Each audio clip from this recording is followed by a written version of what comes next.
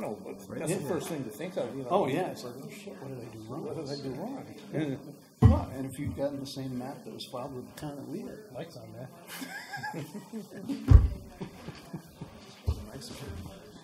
The light is on. That's what I'm worried. So it's only just being amplified in this room.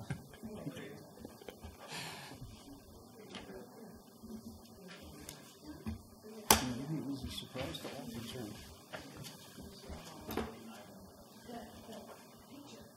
We're going to call IT or something? I know. AV. Somebody just pushed the TV in. Well, you know those older guys in computers back there. When Denise isn't here to work on it. He's not good at the technical end of things. The files are in the computer.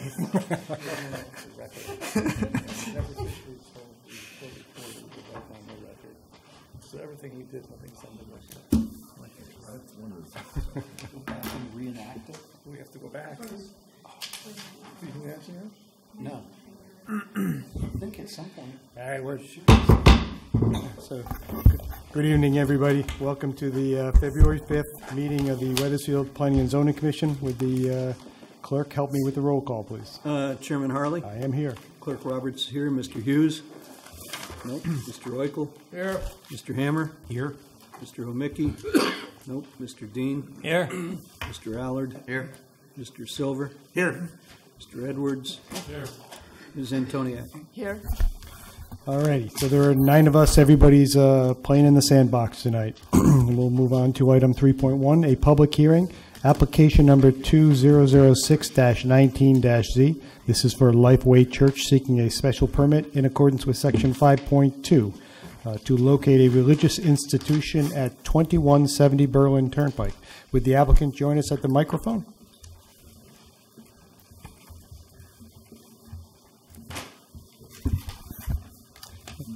And if you would be kind enough to introduce yourself and then the manner of your project. Absolutely. Thank you. Good evening. Thank you so much for giving me an opportunity to speak tonight. Even though I'm a pastor, I promise I'm not going to go long. My name is Steve Cianci, and I'm the lead pastor at Lifeway Church, formerly Cedar Mountain Church. For the past 4.5 years, we have been setting up and tearing down each week at the Shriners Banquet Hall on the Berlin Turnpike in Newington. Currently, we're under contract to purchase 2172 Berlin Turnpike, which is the Super Club building. And we are planning on continuing the current use as a daycare and preschool and after-school programs, but we want to add the use, as you referred to, under the provisions section 5.2.b.2 in the Wethersfield zoning regulation to use the building as a religious institution. So the additional usage will be to assemble for worship on Sundays. The hours are very compatible between a daycare, how they operate, versus a church, which is usually in the evening and on the weekends. And we also would want to meet as various small groups throughout the week. And we actually have a floor plan for your review. Gary from my board will, we have that up on a poster board so you can see. The main change to the interior of the building would be just to convert an existing rec space, which is like a gym, and convert that to a sanctuary. And so our architect drew this with 168 chairs, which is really the main change, because the rest of the building is offices and classrooms, which we use the same space. So essentially, it'll be shared. You know, we use it on a Sunday, they would use it during the week. So, but this is available. Anyone want to take a closer look at this? So if you just want. We actually have it in our package. You have that. Yeah, I just wanted a visual for you. So, okay. Thank you. If you would just let me give you a little background about us. And, you know, my wife Tina and I, my wife Tina is here. We planted the church in the fall of 2014. I grew up in the neighboring town of Newington. And outside of my college years, I have been a Hartford area resident my entire life. Tina and I spent many years working with at-risk youth and children. And in 2014, we felt the call to plant a new life-giving church right here in our community. And even before we launched, we engaged with Human Services to get involved in the community. And so we partnered over the past 4 years on food drives, help for the homeless, sponsoring gifts for families around Christmas time. In coordination with Human Services, we've taken on different service projects as a church. For example, doing landscaping, painting, cleaning up blighted properties, and snow removal, mostly for the elderly and disabled residents. Now, we started in Newington, but we have a Hartford area vision, so I don't think it's any mistake that we have a building here that's right on the borderline between Wethersfield and Newington. And over the past couple years, we've actually gotten more connected in Wethersfield. I'm part of a pastor's prayer group that meets in Wethersfield with Pastor Derek from First Church, as well as Pastor Scott from Wethersfield Evangelical Free, and also Centerpoint Church and New Life Christian Fellowship are all part of the same fellowship. We meet for prayer, and this is a group of like-minded churches. We come together on Labor Day, and you may or may not be aware, and we have a joint service at the park, at the Cove, at the Wethersfield Cove. And this year, the offering that day went to benefit Wethersfield Social Services. We hold outreaches for the homeless in New Britain and Hartford. We give out hugs and prayers and food and water and clothing and personal hygiene products. In addition, we hold multiple free community events throughout the year. Two main ones are our Trunk or Treat and our Easter egg hunt.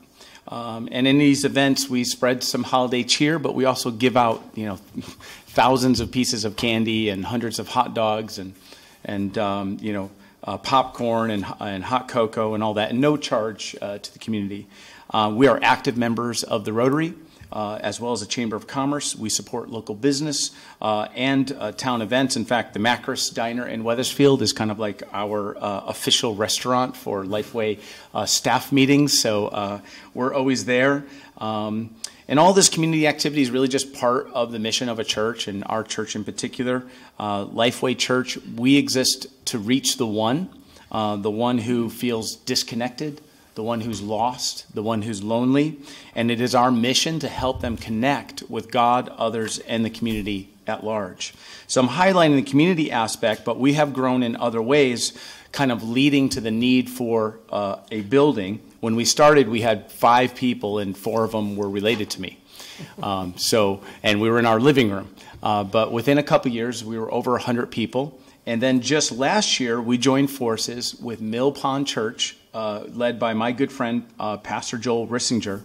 And now we have 2 vibrant worship services each Sunday, 9:30 and 11:15. We have small groups, as I mentioned, that meet throughout the week, really in people's homes, and we'd like to bring those into the building. Those groups are, we have men's groups, women's groups, children's scouting, Christ-centered scouting. We also have a financial group, marriage group. In our financial group, local residents have paid off over $400,000 in local debt as being part of our financial small groups. In the end, though, it's really not about the numbers. It's about the individual life change that has been experienced by people. In our short history, we have seen people who were disconnected from God get connected. Marriages have been healed. People have been set free from life-controlling problems. And really, the most exciting thing as a pastor is many have found their life's purpose while serving as part of the Lifeway Dream Team.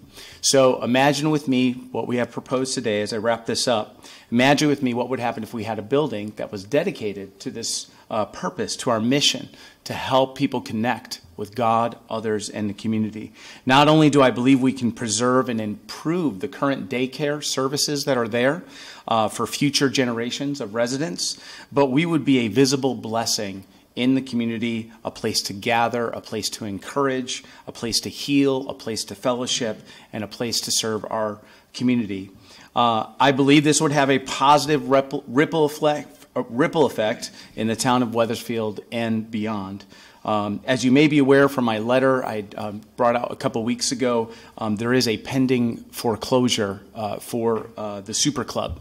Now, we have managed to talk to the bank and postpone that till mid-February to allow us to close on the building. But if the building goes to foreclosure auction, our understanding is the school will be closed, and that will displace 50 children and 15 employees who we intend on hiring once we buy the building.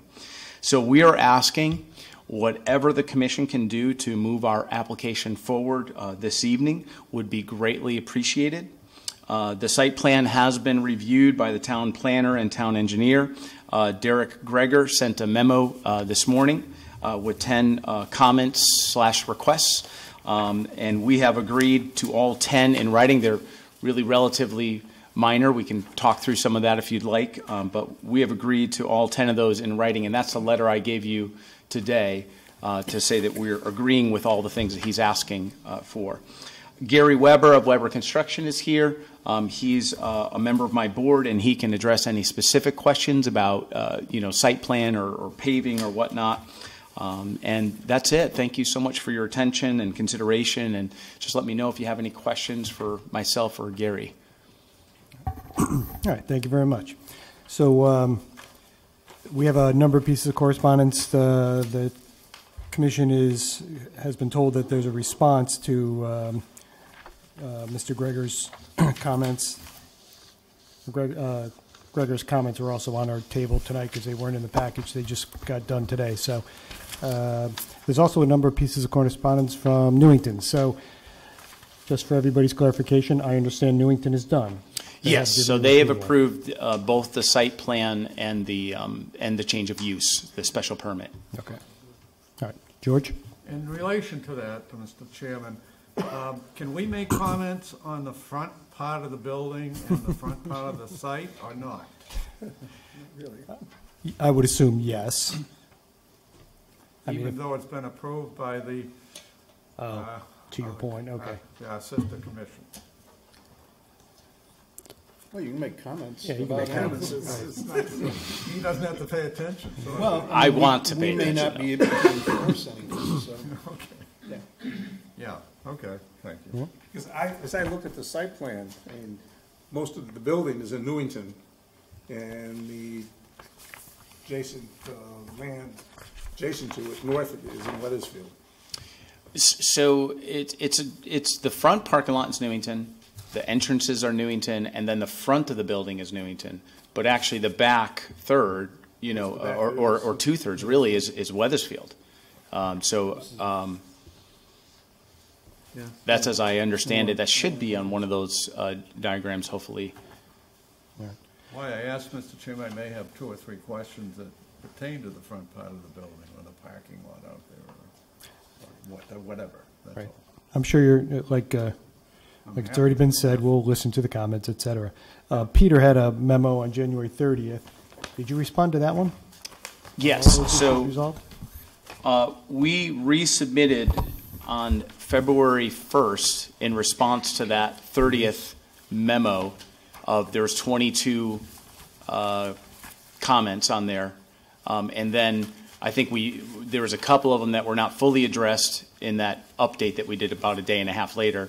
And then there's the 10 in the new memo. But I believe the 10 represents what's left, because he even refers to number 12 of the original document as one that wasn't addressed, but I think everything else has been, as I understand it. And that was just simply a timing thing. We only had a day and a half to respond, and I think the request was for the sewer lateral, and there had to be some research by our engineer to make sure that's indicated properly on the, so we were not able to turn that around for February 1st, but we can get it shortly. I think he was actually out there today looking at it. So I think a little research has to be done there. You mean the sewer that goes out to the back? Yeah, they just want to make sure that it's Wasn't shown on the indicated plan? on the site plan. Yes, And you're putting that in the plan? yes, we are, and we're agreeing to that in writing. Other questions? Yeah. Go ahead, George. Let's see. The trash containers you're putting in, the town asked you to do a more detailed thing on that, or show more of it, and you have. can I ask the town planner something on this? I go around town seeing a lot of trash enclosures with doors open. Can there be a way that the town requires those to be closed or locked at night or some other time, you know? That's Or is the, that asking too much of an effort? that's the theory about having an enclosure. We would like to be it enclosed. Yeah, well, I don't mean the container itself, but the doors to the Yes. enclosure. Yes. And you say it's meant to what? It's an enclosure, so it's meant to be enclosed. That's why we have gates on them, You're so, defining it. yes. Oh, I want to clarify that for And you. if it isn't? If it's chronic, I mean. I mean, I would say it's a problem throughout town. I Or mean, it's, yeah, I yeah, would agree. yeah, the with you. trash That's why I'm guys, bringing it up, Right. not for this applicant. sure. And I was wondering if there's any new ways of handling those enclosures, so that they almost have to be locked when you. Yeah, you can spring load the gates, but it then adds to keeping them open, the problem keeping them open when In this they're day and age, I would think there's some way of handling that. remote control maybe, or something like that. Drones. In his case, I was there yesterday afternoon, and the gal was bringing out her trash way to the back, and it's way down where that trash enclosure is, and you still intend to have it back in that corner area, right? So I believe so, Gary. Were we going to move that at all? Basically, we're going to pour a slab there and put the fencing around it.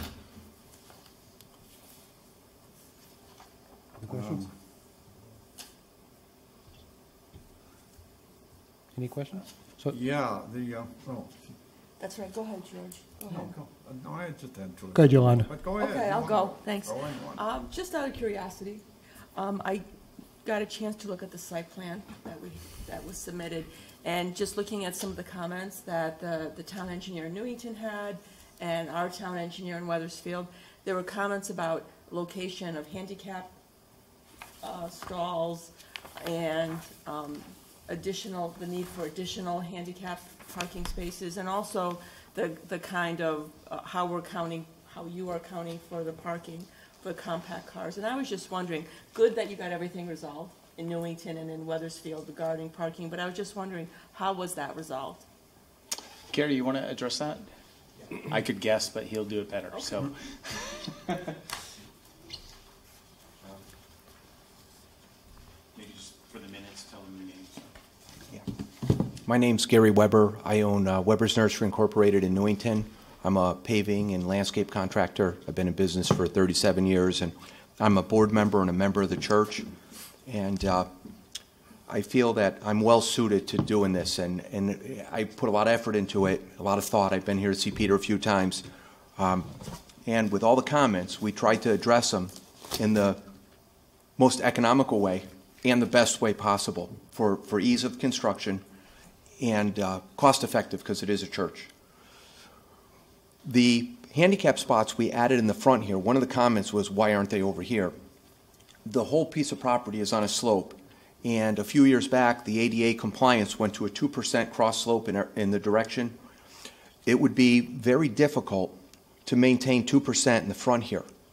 And Gary Furstenberg from Newington was actually the guy who suggested, why don't we cut this out and put them in here? It's probably the flattest spot in the front yard. So we moved from here to here. There was a handicap spot back here, and we were originally eliminating it.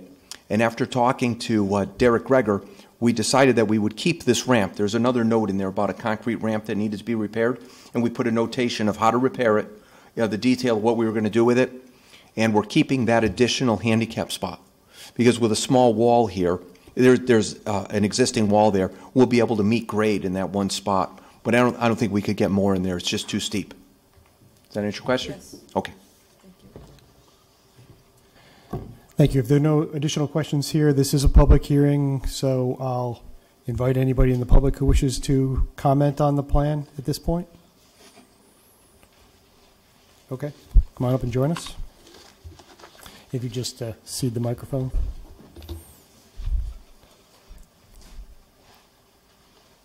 My name is Tim Toole, 886 Ridge Road, Wethersfield. I've known Gary for over 30 years. I'm very anxious for them to succeed in their venture forming, building a church here in Wethersfield. And I hope you approve their application. Thank you. Is there anybody else who'd like to speak? All right. George, you have some more questions? So if I you could- do, yeah. Yeah. I was going to tell you, don't go too far. Do you want to come up? Okay, let's go. I wasn't trying to run away. That was your chance. Go ahead. Yes. Go ahead, George. Oh, to him, I'm sorry. And maybe to whoever here. It's a town planner, really, maybe. Is all the concrete going to be corrected that's falling apart? The sites are not in good shape, especially around the front and that side area we were just discussing. And you're going to be redoing that at the northeast corner, is that correct? As far as concrete work, as I understand it, and Gary, you can jump in, we're cutting the sidewalk that's pretty much damaged in the front. We're actually removing that and paving. And then the entrance, we're repouring the concrete for that entrance. On the side, we're repairing the concrete. We're cutting and repairing the concrete on the ramp.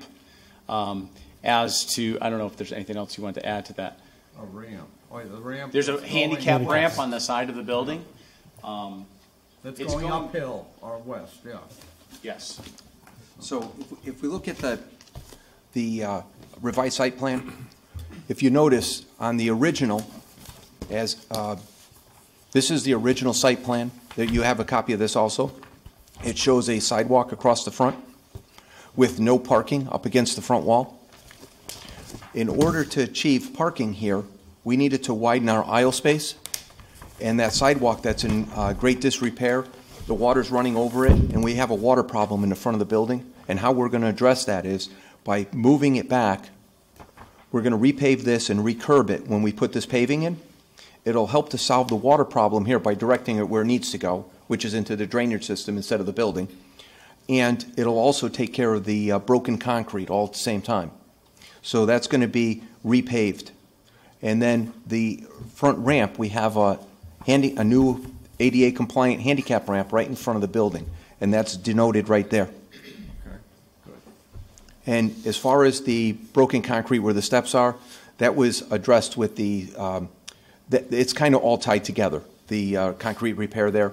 And the method we're using is we're just going to saw cut it, we're going to drill and pin it and re-pour it.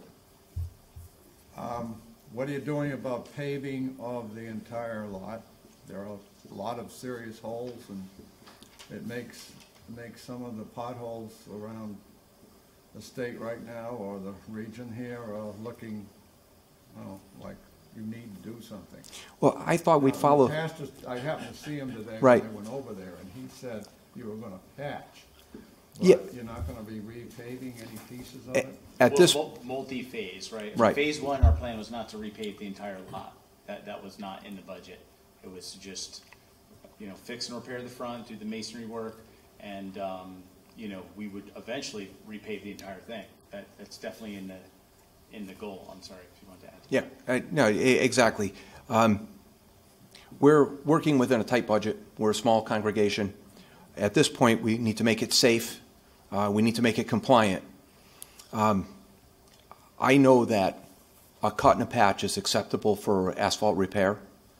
It would be really nice if we could pave it. And as our budget develops with what we have to do inside, we still have to do some renovation to the inside that we're working. After we get through this phase, the next phase will be with the building department.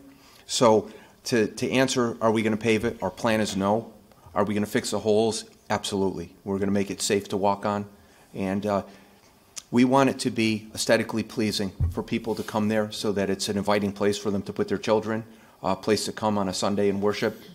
We don't want it to look like it does now. It's in serious disrepair. And if we had to address every broken piece in that building, it would just be astronomical and unattainable.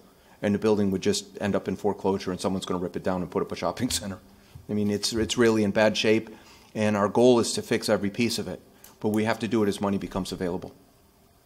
So you don't have any clear phasing of it or time for that? Well, we need to repair the parking lot for the town of Newington up in front here. There's some holes, and there's a couple in here. The rest of the sheet asphalt down in here is in pretty good shape.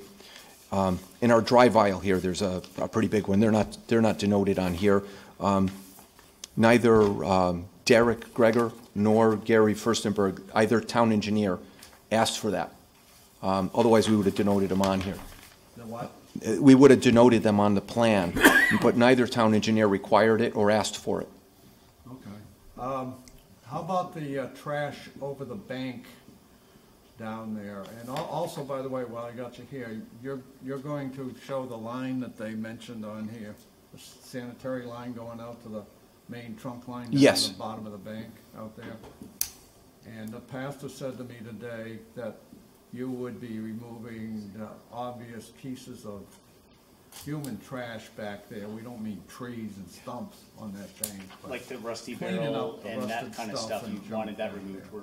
we're gonna be. I assume you Oh, cleaning of that. oh yeah, we'll be cleaning. I mean, we don't own it right now, Now, so. is that recognized in here by the town staffs and the approvals we're seeing in the letters? No, it was never addressed. It wasn't addressed by the town planner. It wasn't addressed by the town engineer. Right. Okay. But, I mean. It is our plan, though. You know, we want the property to look good, so our first goal is to go in and clean up any of the garbage, any of that stuff that's thrown in the back, and then we're cleaning that building from top to bottom. Our multi-phase project, phase 0 is get in, close on the building, right, and operate the daycare. That's phase 0. Phase 1 will be, by spring, we hope to have our CO. We've done all the interior work and to the satisfaction of the, the building department here in town. And then over the next year would be phase 2 really, which is fixing everything else in the building as money comes available. So that's kind of how we're addressing that. But we're very concerned. The property, the owner lives in Florida. I don't want to disparage him, but he's kind of absentee. And there's been zero investment in this property, it looks like, in almost 20 years. So I feel like anything we're going to do, including, small things like the flagpoles tilted over sideways. There's a piece of Connecticut state flag that's tattered that's sitting on the end of it. We're going to pull those, reseat them, put nice flags on them. But, we are a church. We don't have deep pockets, so we can't necessarily do everything at once. Thank you, Question Pastor. of the town staff. They meet the landscaping requirements that we normally have, and the other one, lights, are all right over there? I didn't look at that. There are floodlights on the building. I was there during the daytime, so I'm not sure if they are operational, but nevertheless, there are lights on the building that I'm assuming they Should be will all right. take care of. In terms of the landscaping, I can't say. I didn't consider this the kind of project that we would have to revisit all the because they're really not changing, the parking layout. If they were making significant modifications, we would have probably opened up that issue. But they're basically reusing the pavement as it exists out there today. And you think that'll do for the next 10 years or something, probably? Well, you obviously noticed some, pavement deterioration. So, and I'm sure from a liability point of view, the church themselves wants to take care of that, and they have testified to that effect. So if you want to cover that with a condition that, damaged pavement is repaired to the satisfaction of the town engineer, that would probably cover that. If my fellow commission members want to do that, fine. But, I think that's about it right now. Just a point of interest for me, are you actually planning to operate the daycare yourself, or are you hiring a third party? No, we're going to operate it as Lifeway Learning Center, which is part of Lifeway Church. Okay. Yeah, more things, Mr. Chairman. There's a gate back there that you say, and that kind of protects the playground area, is that correct? And you're going to That's correct. So that's state. You're going to retain that. That's state required because it's approved by a daycare, and so those all have to be fenced in and segregated. Those different play areas by age. Is there any concern with the disappearing lane on the Berlin Turnpike, kind of disappearing right in front of the common driveway with you in the next building up? I call it disappearing lane, which Well, it is. there was a DOT. What do you call it, Mr. Chairman, you guys? I'm So not a it's a climbing lane that's been eliminated, but the DOT made that change, so it's not in their purview Yeah, they to did. deal with it. So they're not about to go Right. back and, Well, I mean, it's not Think in their, about it or it's not do in their anything in the purview to be future. doing anything with it, right? it doesn't present a problem to you, Cole, Yeah. when people are coming in for service? I don't believe so. Okay. Fine. I'm done, Mr. Chairman. Thank you. Assuming there are no additional questions from the public, could I have a motion? Oh, did you have some questions? Just one Okay. quick question, which I guess probably doesn't really factor into our decision-making, but when you buy this, it will be tax exempt? Well, yeah, because Okay. yeah, as a not-for-profit, we're a not-for-profit corporation with the state of Connecticut, and the daycare will fall under the not-for-profit use. We exist as a charitable, religious, and educational institute, so the daycare falls under educational. Right. But we are, again, helping 50 kids that would be displaced and 15 employees. So yeah, I realize it'd be obviously an economic impact to that, but we think that we're also helping by preserving this daycare, which would go out of business if we don't do this. The roof leaders come under building repair? You said you were done. Yeah, you promised. No, I'm not done. One more here. I changed my And, mind. Hey, you gotta give me some consideration at my age. Come on, be good. No, the roof leaders out back, I assume they're gonna be replaced. They're kind of falling down. I assume that's gonna be part of the renovation of the building? Part of the renovation is, we have a few roof issues we have to address. And that's part That falls, I think, under the building department of how, like I said, I have an appointment with Steve Latarulo. If we make it through tonight, I'm supposed to contact him tomorrow and set up an appointment for next week to go through and find out what he's gonna require us to do outside. And that way there we can put a committee together to tackle it once we close on the building. And we have been told by the Newington Building Department that they're willing to defer to Wethersfield. Maybe we need to get that in writing, but I think that would make things cleaner if we're working their state requirements for the building. They're not town requirements, so we would be happy to do that and just work with Steve on all the building stuff. Yeah, the codes are national codes, actually. So. Yeah, states too. So, assuming there are no additional questions, I'll entertain a motion. to close the hearing. Thank you. Second? All righty, we have a motion to close and a second. All those in favor say aye. Aye. Anyone opposed? All righty. Entertain a motion.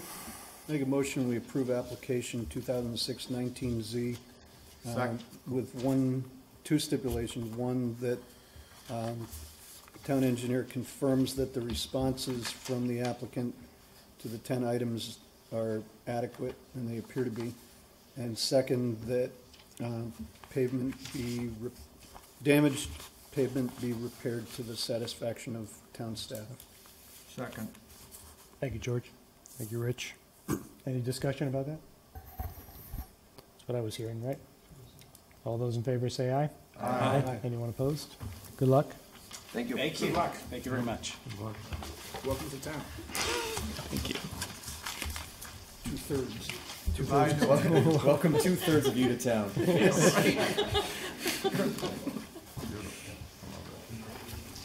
gotta do the line like in the building.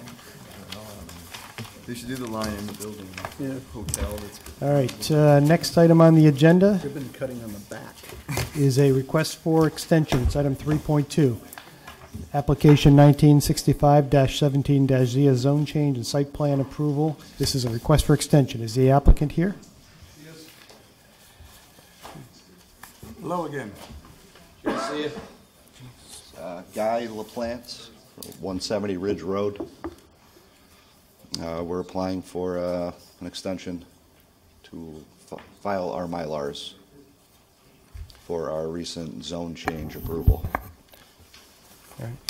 So when were they due, Peter, and what is the new date you're?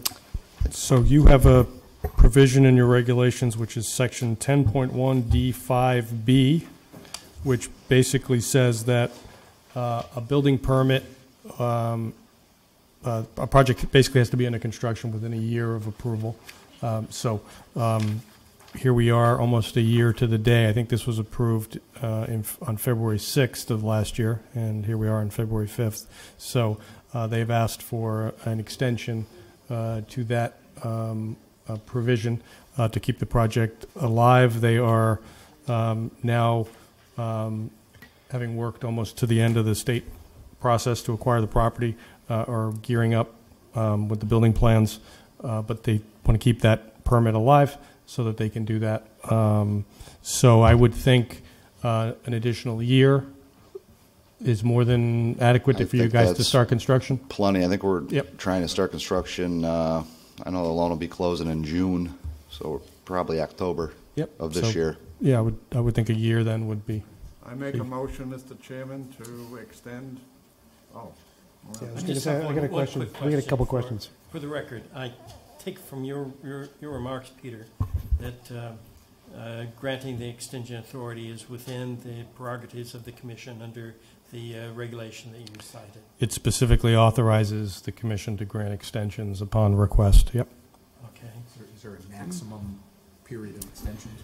It would be coincident with the 5-year, site plan requirements. So another year, I think. Whether even, there's probably a question as to whether that provision is even legal, but nevertheless, it's in your regulations. So in order to You have to act like it is. comply, yes, I'm making believe it is. So just to be safe, in case someone raised an issue, I've advised the applicant to request it and indicated to him it's almost an administrative function, but nevertheless, we wanted it to be formalized. So the hangup is acquiring the property? That was the time-consuming part. And you're still not expecting them to close until June or July? No, we're finally done. So it's ours now. Oh, okay. We got to do. Did you have to leave some to the state, to DOT as well?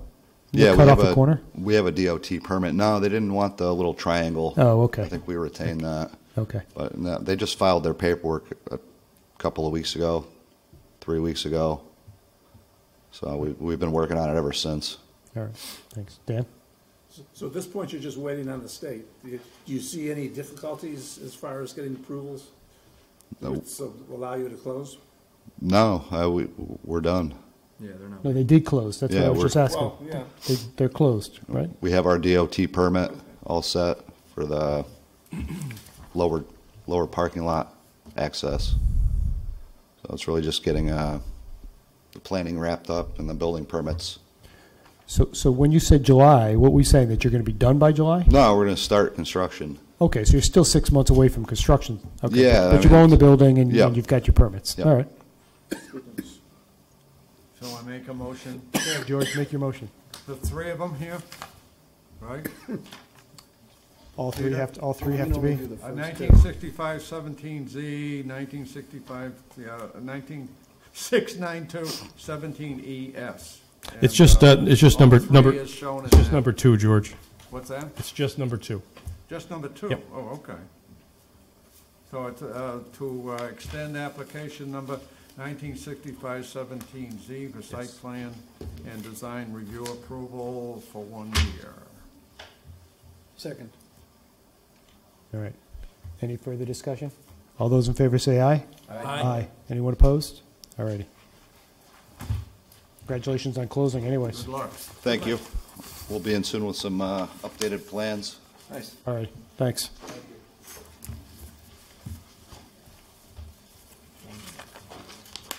All righty, moving on to other business. We have today, item 4.1, a pre-application review for Putnam Park, 100 Great Meadow. Welcome back.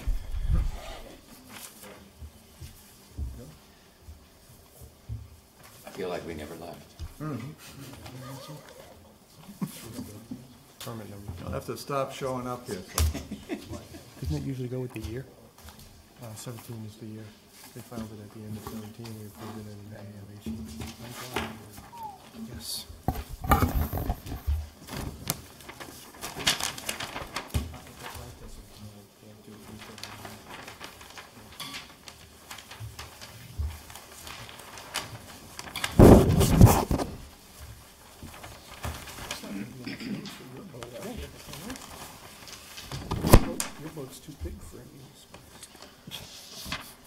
Good evening, Commission members. For the record, Kevin Johnson, Close, Jensen, and Miller. With me this evening is Mr. Christopher Henney, owner of Putnam Park. Recently, I'm sure you're all aware of Putnam Park, and as Chris just mentioned, we've been here numerous times over the years for numerous projects. Some have come to fruition and others have not. Most recently, Mr. Henney opened River, a new riverfront restaurant and bar. To complement this new riverfront experience, what Mr. Henney's planning on doing this spring is to construct the outdoor dining and patio, which was approved back in 2013, and that's in this area here. This here is the elevated deck, which is currently open. To further complement this new dining experience, we created a master plan of other amenities. A 27 slip marina, event tent. Well, one is an event tent, the other is a wedding tent. The idea for the event tent is that, say, a corporation or a family or whatever entity wanted to have a gathering or take of the restaurant experience and so forth, they could rent that tent. The larger tent would be a wedding tent.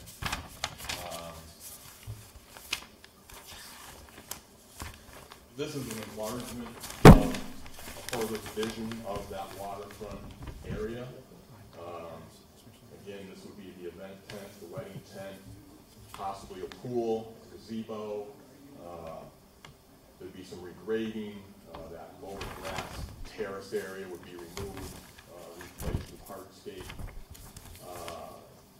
Retaining walls, which would also function as seat walls, new stairway, the outdoor bar that will be constructed as part of the previously approved outdoor dining experience. Pergola over that, new handicap access, and so forth.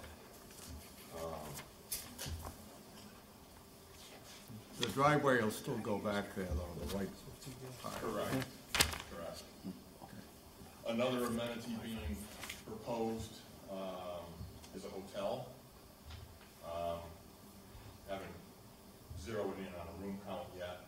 That would be constructed out in this area of the existing parking lot. Obviously, all these additional uses are going to generate additional parking demands. Construction of the hotel is going to result in a loss of parking. So to offset all these new uses, Mr. Henney's been exploring with the state of Connecticut the possibility of constructing a parking lot on the north side of the Putnam Bridge. There is an upland area there. There are wetlands between the two properties. There is floodplain. We haven't engineered anything yet. Again, this is all conceptual, master plan. Because this is a remote lot, there are no sidewalks along Great Meadow Road. Again, these are wetlands. I did have a concept of doing an elevated footpath through there to connect the two, but with permitting and so forth, that's probably farther in the future. So Mr. Henney is also exploring to connect these two areas, the valet service, the parking. So Probably a lot of employees would be going out there. I would imagine. Yes. Yeah. Right. That would And make I'll go sense. out there. That would make sense. So we've engaged a traffic engineer to do a traffic study of all the existing uses within the Putnam Park office building. And there's been a community space created that's available for rental, the office space, and with the hotel, wedding events, the outdoor dining, the marina, and so forth. So we've engaged a traffic engineer to do a comprehensive traffic study, prepare a report. existing Putnam Park currently has an OSTA certificate for this property. So any new uses, square footage, additional parking, and so forth, that certificate would have to be updated. The reason we're introducing this master plan, so to speak, there's not a provision per se within the zoning regulations for approval of a master plan. The idea being, what we wanted to explore with the commission is that you would entertain a submission of an application for a master plan with all these amenities, new uses, with the caveat that every time a new use came on, that we would submit a detailed site plan for approval. But if we could submit a master plan, gain approval on a master plan, we could then, traffic engineer could then make one application to OSTA for one comprehensive certificate instead of every time an entity came online, such as a wedding tent. We have to go back to, we come for site plan approval, then we have to go back to OSTA, or same process for an event tent, or a hotel, and so forth. The idea being, again, we create a master plan, gain approval for that, go to OSTA with that approval, come back individually for site plan approval, with the condition that everything fits within what was approved in the master plan. We certainly wouldn't be coming seeking approval for a 125-room hotel and then trying to sneak in 200 rooms. It would all have to fit within, the footprint of the master plan. So really, that's our purpose this evening, is to introduce the vision for this property, to see if you would entertain a formal application. We're not seeking any approvals tonight, but if you would entertain a formal application for a master plan, as such, we want to know what you would want as far as detailed plans at that point. Obviously, we would provide parking, square footage, hotel rooms, and so forth, but whatever else you would want to see, zoning would obviously be included. But at that stage, we wouldn't necessarily be prepared, with detailed drainage and, pavement designs and so forth. But we're just wondering if you would entertain a master plan and what you would want for plan content. So, actually, I'm trying to equate the whole OSTA process in my head is, because I've certainly seen OSTA approvals for the big plan, right? And then they come in and they get smaller pieces of it and you get phased through. And it just never dawned on me that OSTA probably can't give those big plan approvals without the planning and zoning, just like they do on every smallest. Correct. We need So, zoning approval if we want to try and go one. yeah. Versus coming back, again, as I mentioned, with every entity, then it's another application for OSTA, and we just keep issuing a new certificate and update. So you think OSTA will give you an OSTA certificate based on approval of some master plan rather than planning and zoning approval for site plan? Or have you actually had the conversation with OSTA that they will do that? No, we've been discussing the whole process with our traffic engineer, Mark, the police chief from Fuss and O'Neill. Yeah. He feels if we were to gain an approval from the commission for a master plan, that perhaps, they could issue a new certificate. And then, again, every entity that comes online has to be within that overall framework. Yeah, but I guess I think of this master plan, it's just exactly that. It's just a plan, right? For instance, when we give you a hard site plan approval, I would expect to see the deed from the Department of Transportation for that whole darn parking lot, right? If that's not obviously going to get done as part of this process, right? So how would OSTA give you one? Yes? How would OSTA give you an approval that requires you to have something, Well, again, Mr. Henny. The master plan will be more specific than what we've got today.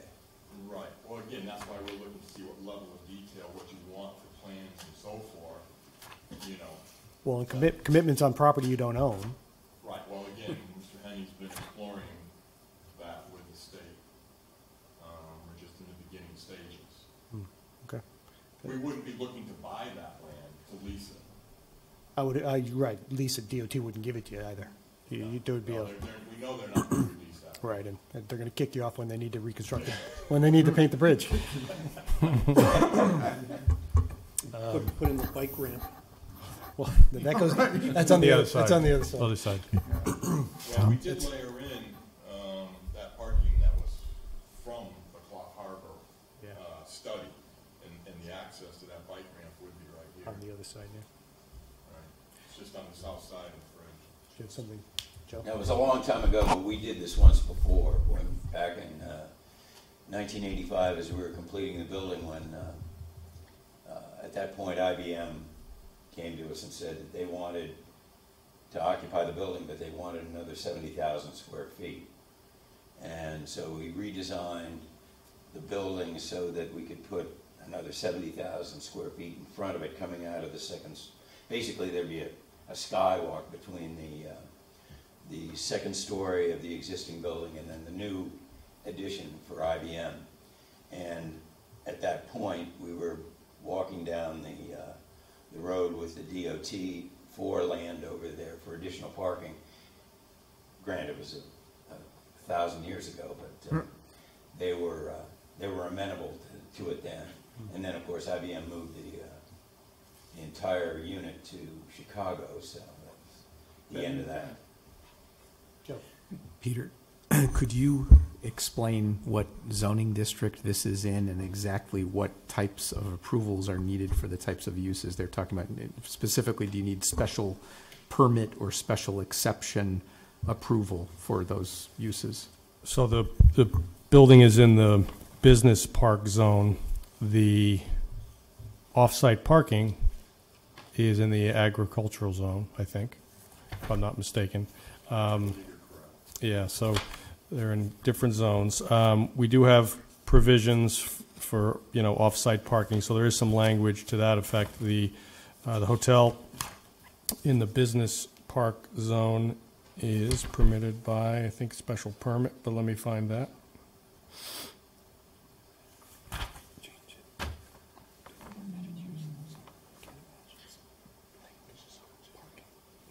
By special permit.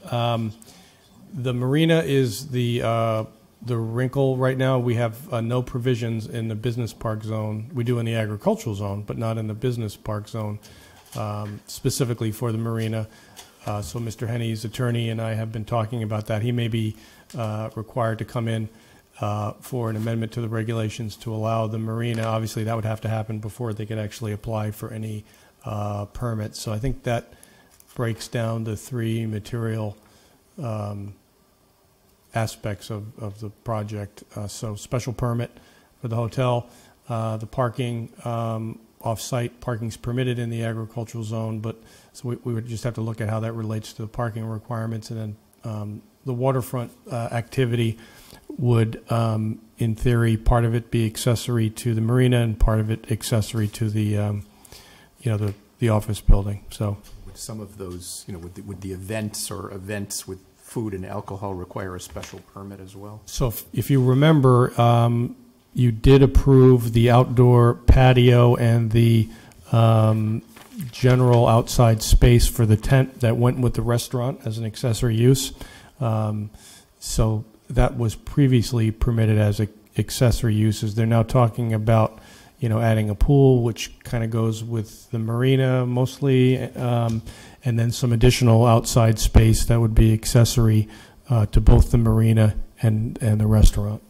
And do the regulations allow you to meet your parking requirements off lot presently when you're in this zone? We do. Distance requirement? No, there's no specific provision like that. As I said, there's some flexibility in the parking regulations. We'd have to, dot the I's and cross the T's and make sure all of this works in concert with that. So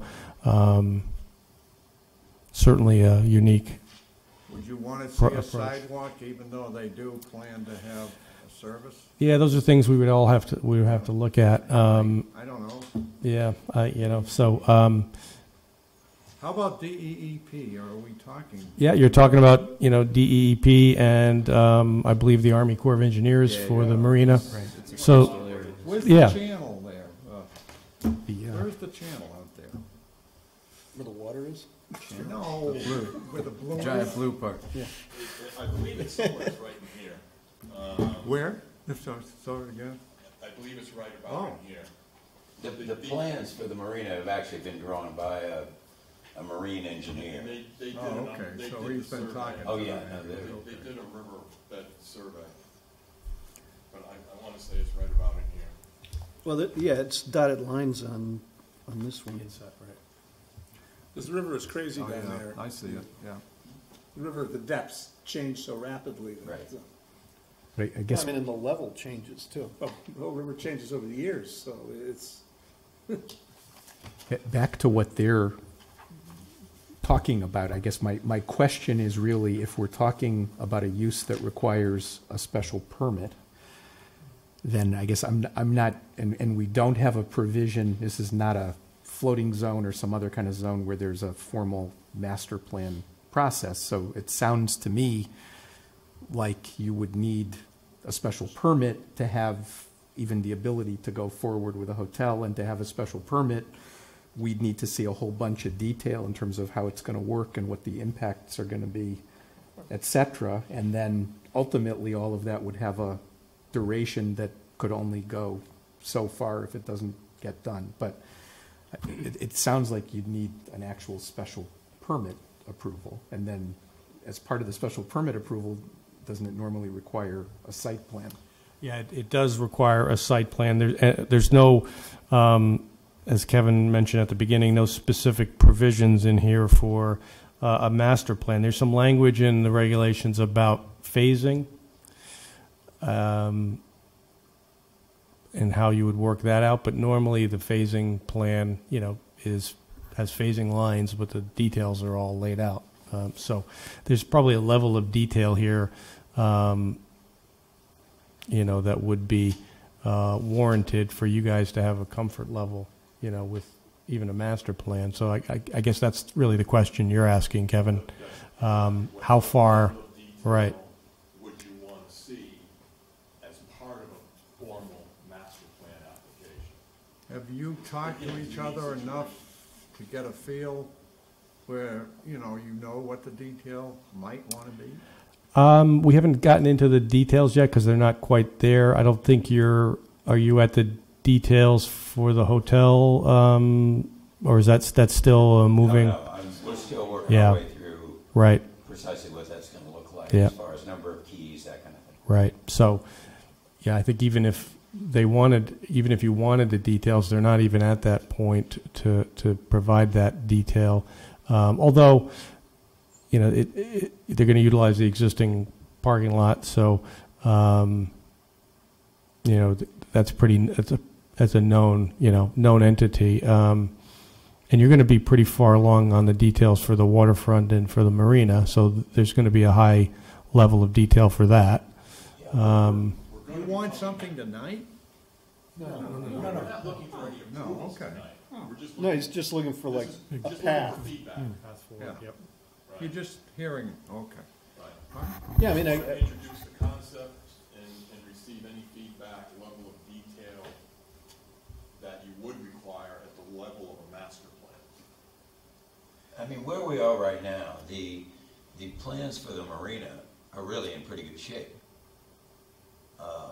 The hotel is still in a conceptual stage because we're looking at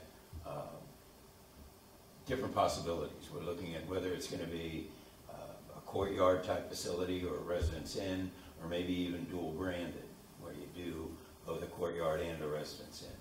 So we're still, we'd like to do a Marriott product, and that's the path that we're taking, but that requires some exploration. The marina, on the other hand, I don't know how much more she really has to do. Yeah, I'm not 100% sure what level she's at. She has, this is, It's been submitted to DEEP, yeah. right. It's been submitted to DEEP, and I believe it's made its way to, I forget the entity's name in town. it's now the Park and Recreation Board. Yep. I had a question on the marina. People aren't real launch boats here, were they? I mean, I don't understand. Is it a marina in the sense that people will lease, release from you to use it? If I have a boat, can I lease it 6 months from you? Yes. Okay, so then you're gonna have to supply parking for the boats too. That's why I was looking through the parking thing. There's no parking requirements for the boat. If someone comes down, parks to go on their boat, you have to have a parking place for it. That's the one thing that I thought was missing. The majority of those boat slips would be leased, and you're retaining half a dozen for someone who might be on the river who wanted to just. Yeah, I know, I'm just saying, there's no parking for the boats, boat users. But you're correct, if there's 27 slips and 20 or a long-term lease, Yeah. Again, that's all part of our traffic Okay. impact and shared use study that Mark's going to be working on. But does it have launching capabilities? That was another No, question. I didn't, boat right, ramp right, so there's no Yeah, boat so they launch, have to there's go to no code, trailers yeah. or anything. Yeah, there's no big- boat ramp. I thought I was just looking for the overflow of people using their boats on the weekends with the hotel being packed and the weddings going on. I just thought that you need parking for the boats. No, you need parking for boats. I mean, I'm one of the managers of a family marina, and we have, frankly, our biggest problem is parking.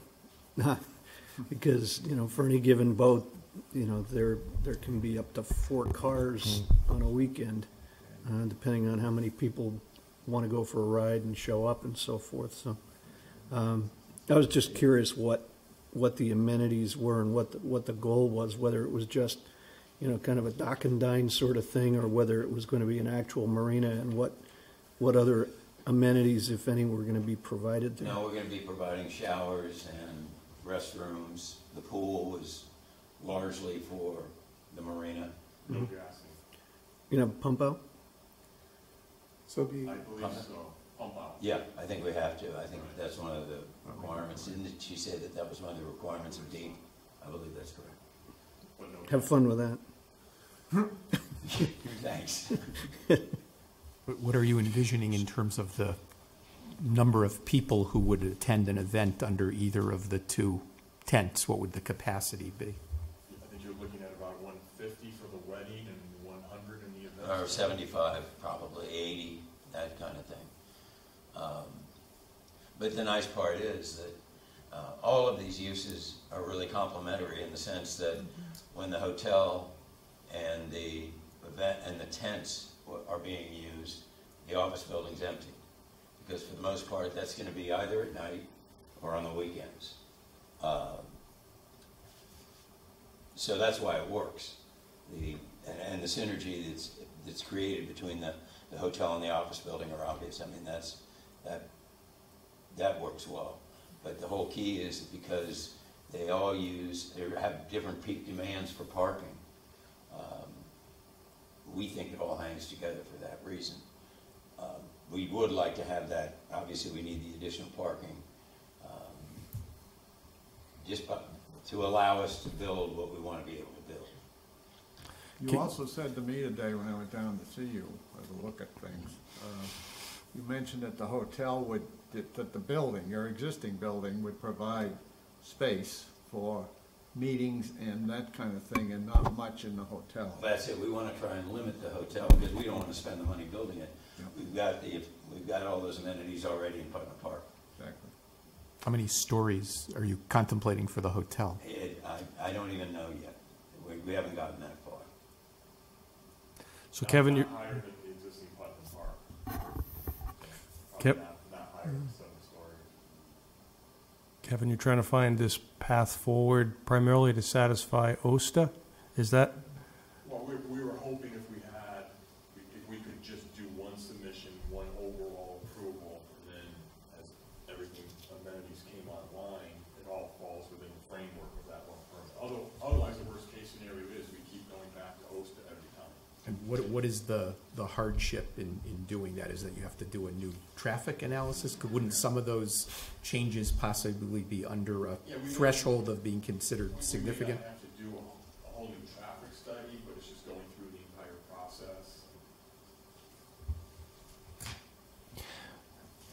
So I think I understood why Joe was taking the path where he was, I think he was suggesting that he was going to have difficulty saying a master plan was going to work just because there's a special permit for the hotel.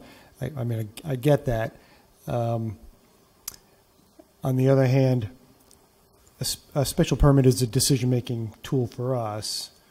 Is there any reason to think that if we said, you know, master plan looks generally okay with me at some level way up here, that we couldn't say no at a formal special permit hearing process later? I think that starts to get a little bit complicated, because then without a procedural vehicle even called the master plan, we're giving advice and opinion, and then 2 years later when somebody comes in and if we do say no, I think it's fodder for for challenge, frankly. Yeah, because I mean, at that point, all we would have would be site plan review, and it's like, you know, did you put enough shrubs in here? Not have we changed our mind on whether this is a good idea? And beyond that, I guess, to the extent you're just sort of having a concept that isn't even a permit of any kind, and they're still coming in on the special permit, I think it could still get complicated, because if you deny the special permit on the basis of traffic or whatever the case may be, or the building is too tall and out of character, somebody could say, but hey, you approved my master plan, you can't say no now.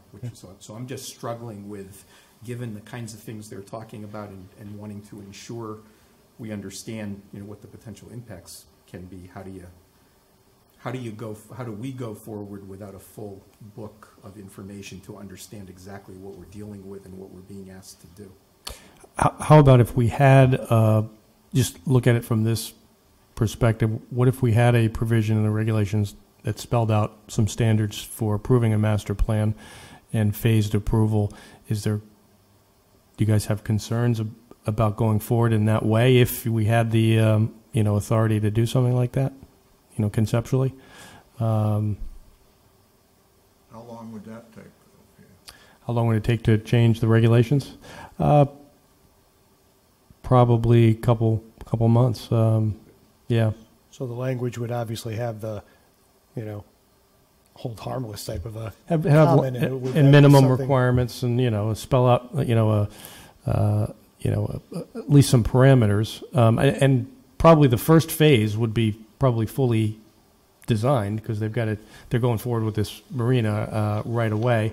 Then the other phases would be identified and then subject to further refinement before they could be built. They have to come back in again for some an amendment to I don't know how it would be formulated in the regulations, maybe an amendment to the permit or something like that. So if you consider doing that to the regs, though, Peter, then what zoning districts are you doing it for? What uses, and what's the rationale on doing it on one and not for every commercial zone in town? And do we want to start going down that road as well? I mean, I just think it's something to consider on that front. Yeah, I think it would probably be specific to this zone, because it's in this applicant's. This applicant would be working towards that amendment. Whether it has concerned with tying things up for them. We don't want to do too much of that.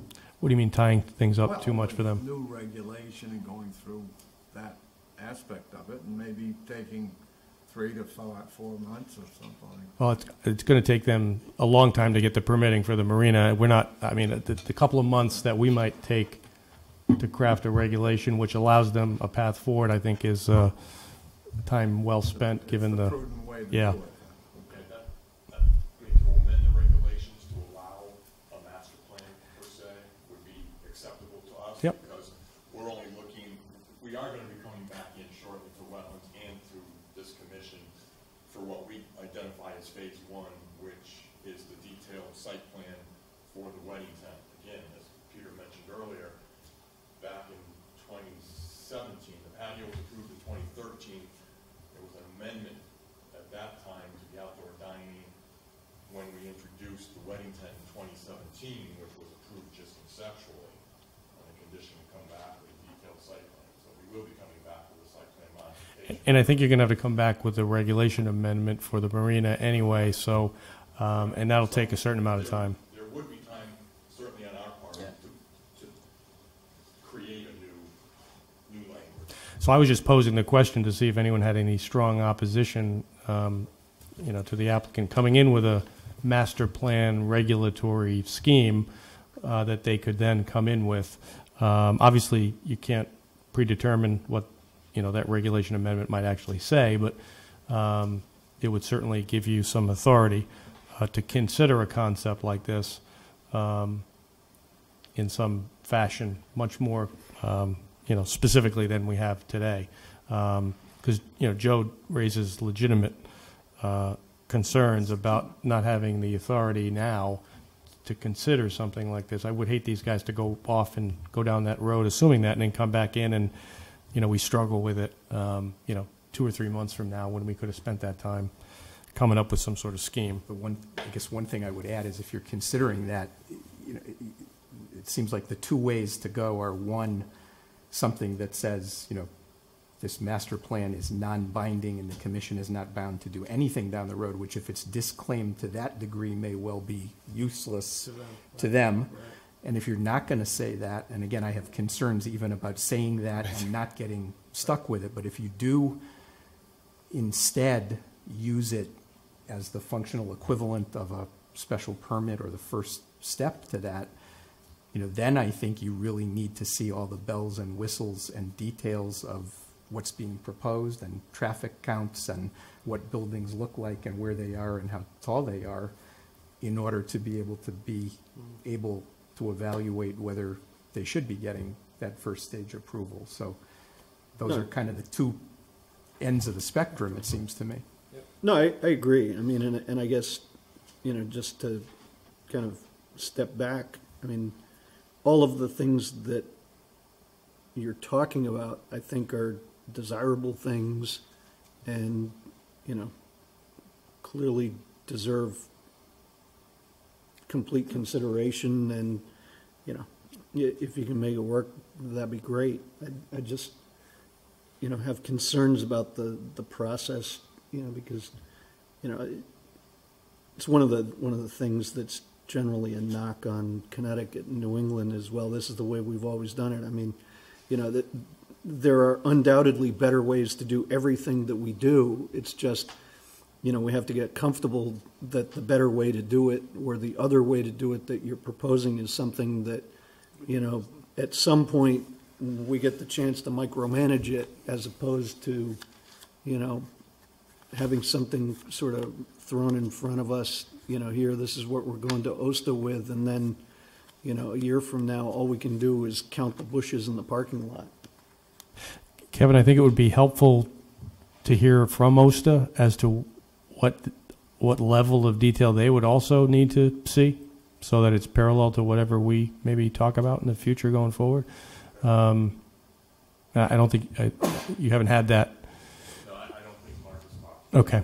So I think that would be helpful too, so that we don't spin our wheels, come up with something, and then find out that at the end of the day they're not going to. We'll investigate. Yeah. And I'll get back. Yeah, I think that would be a good starting point, maybe to frame this whole thing.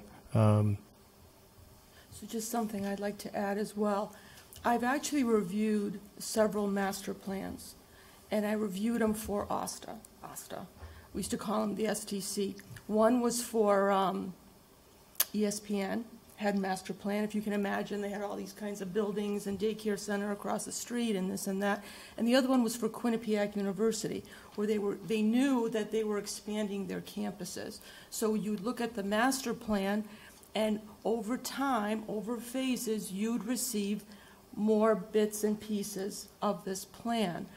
And I found it a very good process. That's because it sounds to me like you've already put a lot of thought, you have an idea roughly of what you want to put in this park. You've actually thought about the parking, valet parking. So if you already have that idea, if you already have that vision, why not share that information with us, which is what you're doing tonight, right? So it's difficult to say how much detail we need, but I would think, as our commissioner members are saying, I mean, you need to give us some information to make a good decision. Now, I'm hearing that you're already doing your slips, the marina work. You're already getting that done. So that sounds to me like that's the first part of your submission. Once you submit your master plan, is that how it would be? You'd have a master plan, and then eventually your first piece would be your marina that you'd be submitting for review? Possibly under the master plan. Okay, that would be part of the master Certainly, plan. The outdoor dining and the wedding tent, Mr. Henny's hoping to construct this year. Soon. And, oh, okay. Yeah, that would Okay, come back. so, The marina's gonna take probably 2 years. so I'm just thinking, if you're, I picture a report. Part of it is a narrative, so that everyone has an idea of what's coming down the pike. What do you envision? And that to be documented, not just in a plan, but documented. And I think too that, you know, when you're looking at the bigger picture, there's nothing wrong with making comments about potential concerns about parking in a different location, or what the traffic movement is going to be, because it's the overall site. It's one owner, right? So that just makes it a easier thing to review. But that's just my 2 cents, is that to me, it just seems that it's actually easier if it is the master plan, because otherwise you're looking at little bits and pieces over time, and you actually may miss something that way. Well, that's what's been occurring over the last several years. We come in with bits and pieces with no clear vision as to where we're going, which now we're trying to lay that vision out. And unfortunately, I think this is my fault, because when they came in with the marina, I said, well, I want to see what you're doing on the landward side, how it relates to the approvals that we gave for the outside dining. And then, so, you know, then it started, and then the hotel has been discussed. Chris and I have been talking about the hotel for a couple of years. So, you know, that's been off on the horizon. So we said, well, let's see how that factors in. Then it opened it up, you know, the off-site parking with the pedestrian bridge. So, Well, and then just one more thing, is that off-site parking, I'm seeing a non-access line right around where you're proposing the off-site parking. So you're outside the non-access line. Is that where you're, do you see, isn't there like that curve? Yeah, what is that? Isn't that the non-access line? That's the non-access line, right? Everything down here is DOT land, so. Right. So when you've had. Is that like an amusement park? I'm not sure it makes much of a difference, but. I don't know, I just think of non-access line, I mean, stay out. I don't know. So. Okay. We realize that. Okay, so I know you've started your conversations with DOT or the rights-of-way division, so I don't know if that came up at all, and I don't know, Tom, if you have a better understanding of, I'm sure you do, but I just, that's the thing that troubles me, the non-access line, that you may not be able to go in there, that's what I'm saying. We don't know. I know. We won't know until we explore it. Go to DOT land to find out. Yeah, so I guess I challenged Joe. I'm going to challenge you now. So we're considering this. You're asking this so that you don't have to go to OSTA more than once. But how many times are you really going to have to go to OSTA? So, and I ask that in this context. When I think of the marina and the parking that you have, you probably have enough. You only get into the second off-site parking needs when you start talking about a hotel that takes away your parking. And if that's the case, how many OSTA processes do you have to go through anyways? You do it without the hotel, and someday in the future you do it with a hotel. Yes, no? Again, it all depends how these entities come online.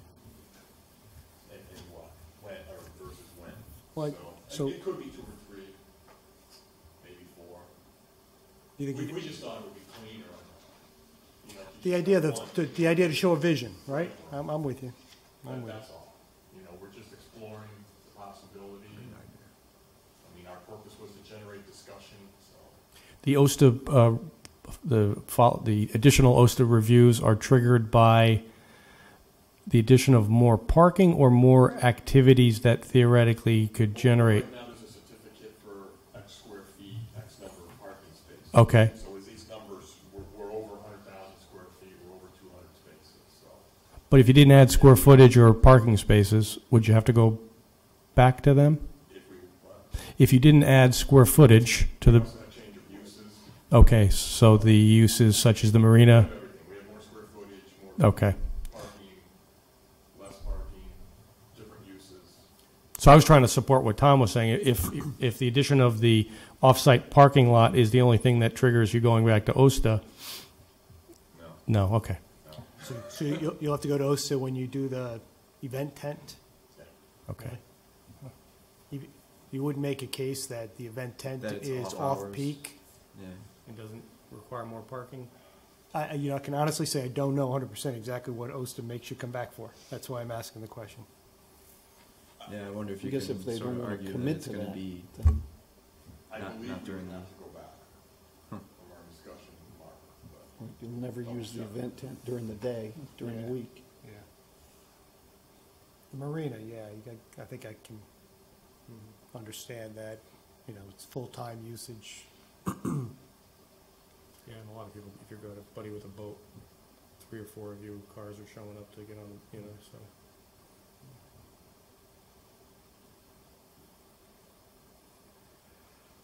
So I don't know if we came to any definitive path here, right? There's options. There's us taking action to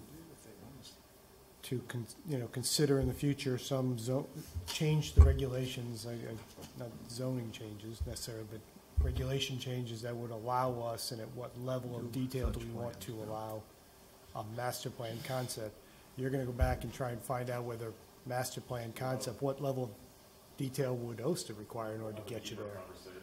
I mean, I know I think I understand that it's legislative, that they need to have local approval before they can give you approval, right? But local approval of what may be somewhat fuzzy. Do you have a draft of that for the next meeting?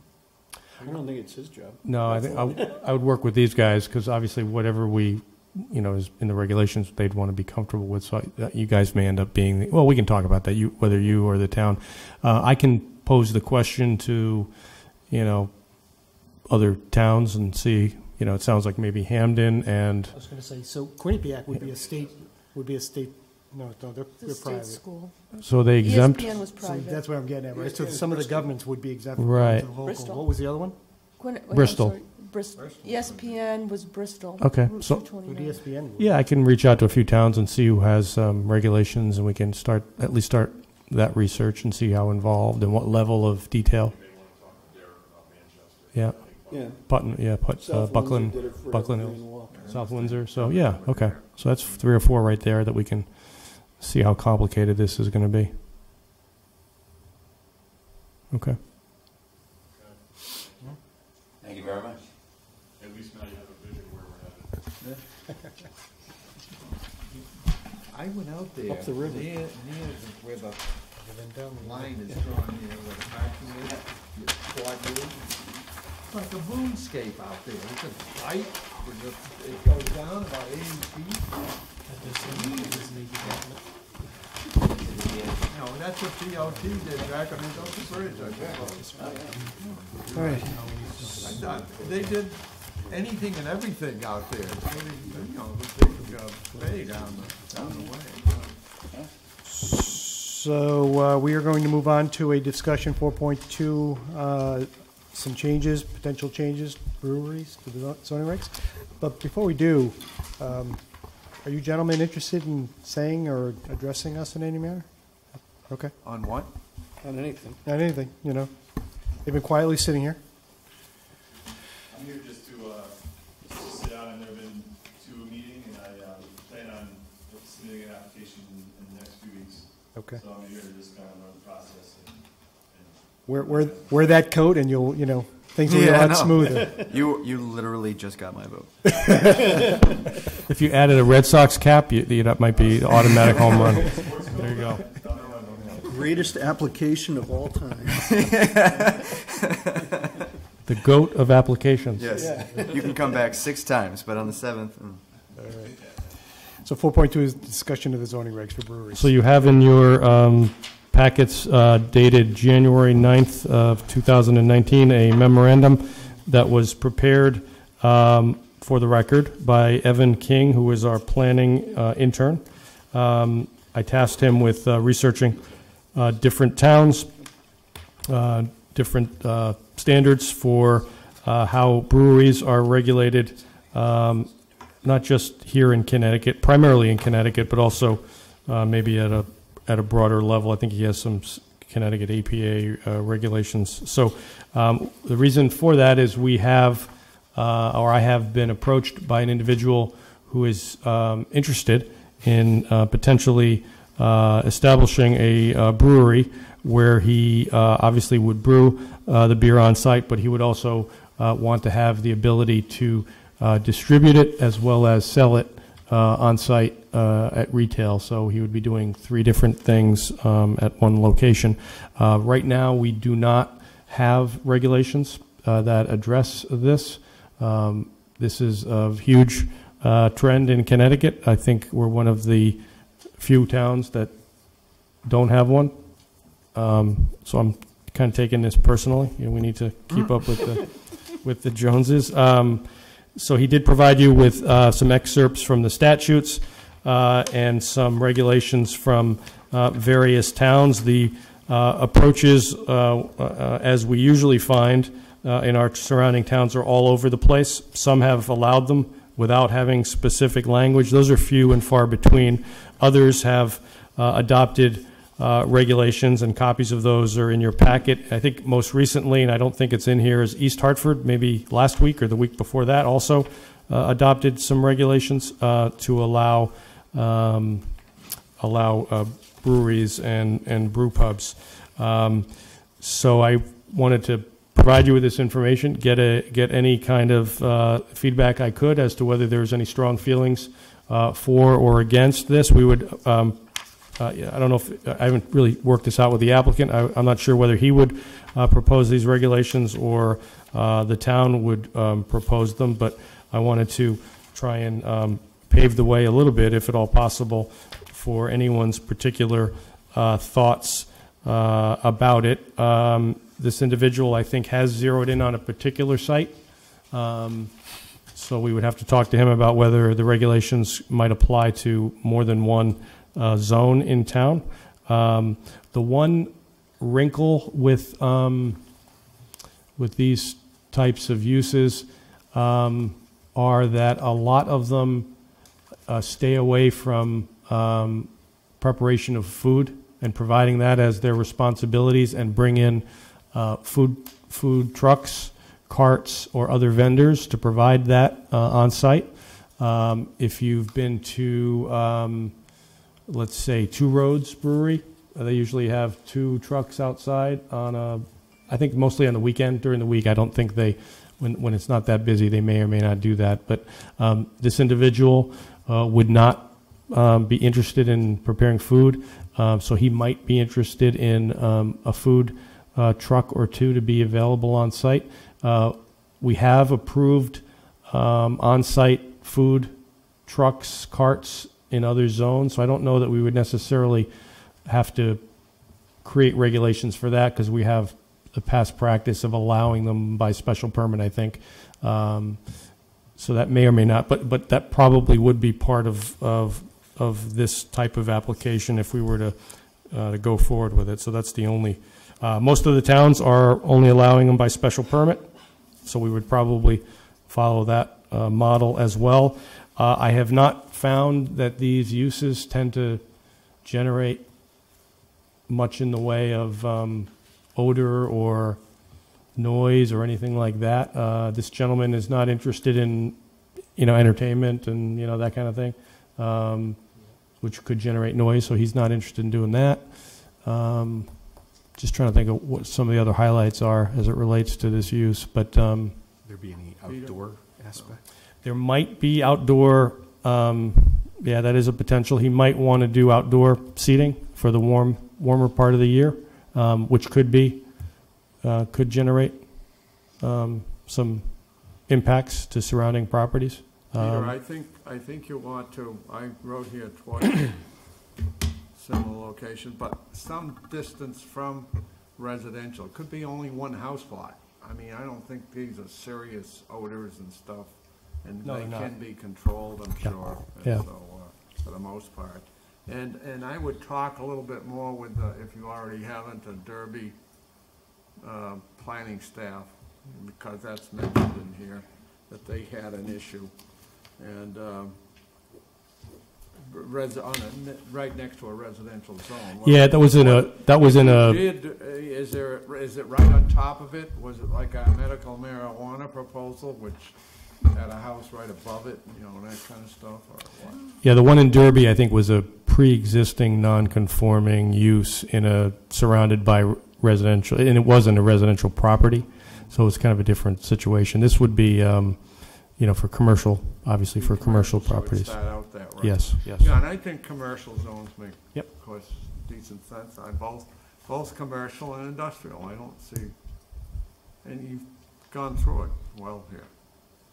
I'd also think that you'd want to have, if you want this kind of business to grow and develop, you want to give it some flexibility relative to, their food distribution, not a restaurant business, but, in addition to, perhaps permitting food trucks, you'd also have possibly permitting catered food to be utilized should that individual or business or subsequent businesses want it. But this is a burgeoning field. I can recall a little bit of the history back in my lifetime. In the 70s, you had around, I think there were only about 3 or 4 brewers in the entire United States that had any significant market share, and there are very few smaller brewers left from the Depression era. Now there are over 40,000 breweries, small breweries of this type that have been established in the United States. And one of them has actually grown to become, I think, number 3 in terms of size, and that's the Sierra Brewer Company out in the West Coast. So, State have to approve these, I take it? There's a state licensing process, yes, depending on the type of facility. Tom, how do you feel about the food truck issue? Because you've had a lot of experience in New Haven with it, haven't you? Yeah, you'd look at it as essentially as a regulated industry for purposes primarily of both traffic, pedestrian safety, and food safety. So and it's much more of a health issue than anything else. Okay. So you don't see any problem with allowing them No. into these? And Not- we no. already regulate the food trucks, you say, Peter, so. Yeah, it would be part of the process. So, okay. Whether either it's part of it or they could come in after it. The food part of it is not the bigger issue.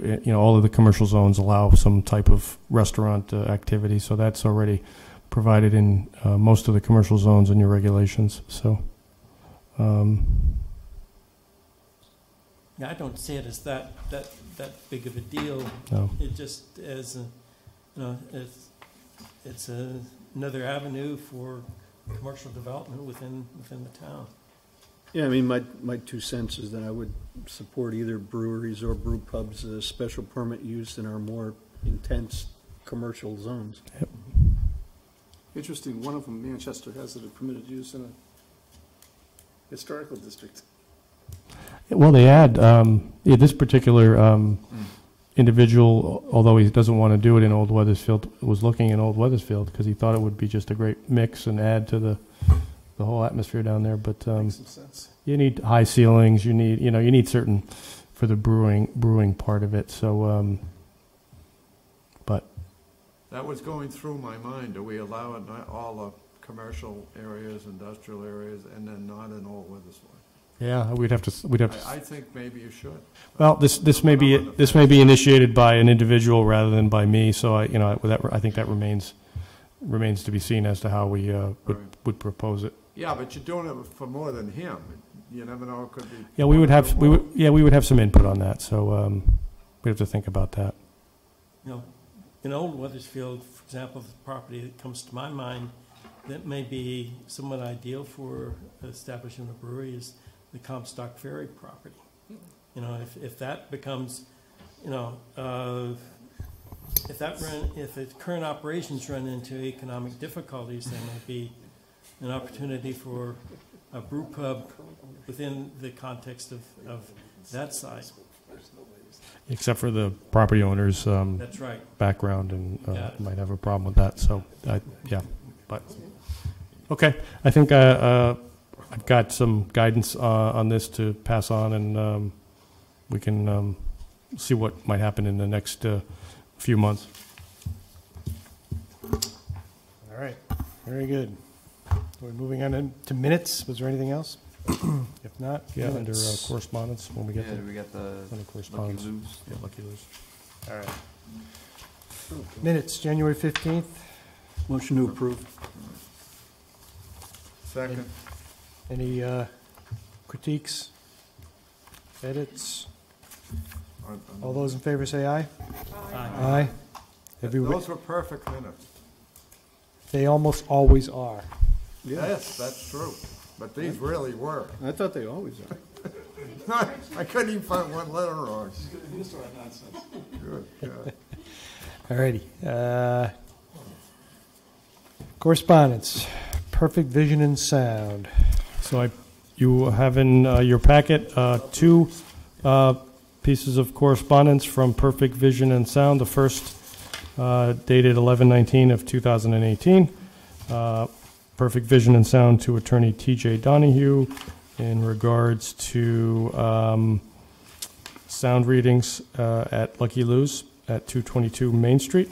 And then you have on January 10th of 2019, additional correspondence from Perfect Vision and Sound to Attorney T.J. Donahue, once again referring to sound at Lucky Lou's, and some suggestions for sound blocking provisions. I had expected this correspondence several months ago. I didn't get the 11/19 correspondence until Thursday or Friday of last week, just so you're clear on that. And then obviously got the January 10th correspondence last week as well. So it had been quiet on this particular issue since the readings were taken back in the fall. I think that was back on October 16th. Yes, October 16th, the readings were taken in an effort to try and resolve the concerns from the neighbor. So here we are. The attorney representing the neighbor is requesting some follow-up with the commission now that this information has been provided to you. I have not heard from Lucky Lou or his attorney since this correspondence was provided to them last week, so I'm not sure how they are preparing to respond. So I want to pose the question to you as to how you would like to go forward. Does this commission feel that they need to be involved? Do you want this to be dealt with at a staff level to see if we can resolve it to the satisfaction of the neighbor? So I just... I'd love you to be able to resolve it. Yeah, right. If you're That's willing my to take... feeling.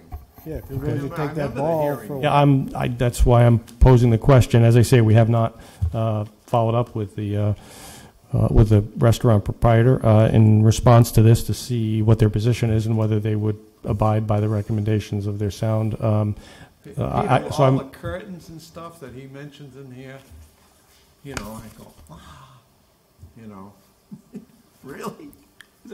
It's a rather involved. It really wasn't that. Sound attenuation issues are pretty complex. Yeah. And get involved. From my own experience. We put up when we did the testing. He put up a tarp behind the sound device, the noise generating device, for a short period of time. It wasn't that involved. I mean, if he's going to do something on a more permanent basis or something that goes up and down, yeah, it'll have to be more structurally thought out. But I don't. You think that's really the way you gotta go? That's what their sound guy is Aesthetically and suggesting. everything's gonna be good? Aesthetics are different. I think you'd leave the aesthetics up to Lucky Lou as to what aesthetic he wants to use. It would provide a nice backdrop for the band. They could hang, their logo and band name behind it. It provides a backdrop that you find on most stages anyway. So You lose the view of all the cars. yeah, right. You would project on it. That's the Right. downside. I'm more concerned with Shadow the flood down puppets. You there could do shadow brings it away. puppets. I mean, the opportunities are endless. But this is the only, the only only engineered plan that we've seen for dealing with this issue. That's true, Tom. Yeah, I mean, And, yeah. it's done by, I guess a recognized sound engineer.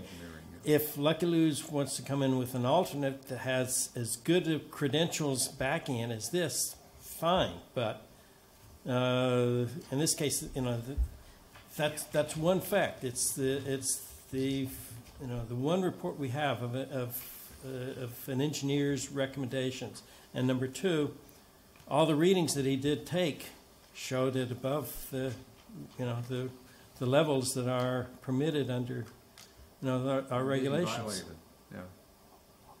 No, I agree with Tom's assessment. I mean, we've been kind of looking for some professional guidance, and now we finally have it. And to echo George and others, if you can take the ball and at least try to move it down the goal line, down the field, that would be great.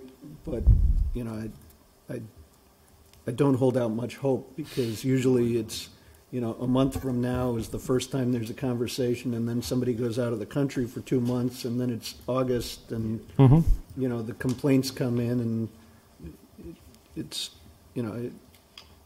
it's like clockwork. The trip out of the country just was completed, so that's a good sign. So maybe to the start with. attorney's trip out of the country. There you go. will be later That's this true. spring. That's true. So we'll take a stab at it. I'm working with the town manager. This is since this is a town property, the town manager feels that both the town and the Historical Society need to push this issue along and get it resolved, hopefully, to a point where both parties are agreeable.